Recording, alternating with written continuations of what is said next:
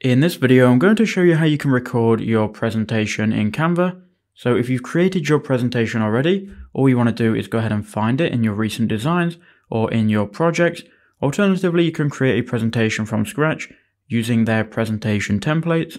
Nonetheless, head over to your presentation, and then once you've created that presentation and you're happy with it, you want to go to present in the top right hand corner, and that will give you some options. So the option that we want to choose here is going to be present and record. So go ahead and click on that. And then you want to make sure you're on the starting page, then click next. Now what you can do, you can go ahead and record yourself while talking over your presentation.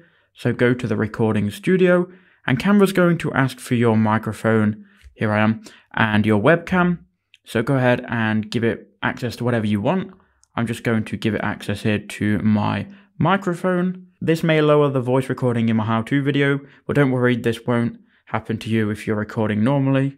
So once you've gave access to Canva, you want to click start recording. It's then going to count down, and then you can go ahead and record your Canva presentation. So you can see you've got the recording icon in the bottom left.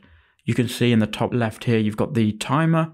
You can also add notes, and you can then flick through your presentation and present it and speak however you'd like.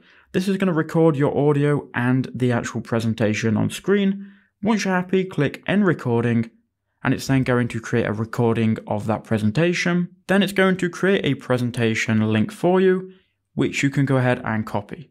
You can also click save and exit or download. So if you just want to download your recording, click download, and it will download your recording as an MP4 file. This will download to your downloads on your computer.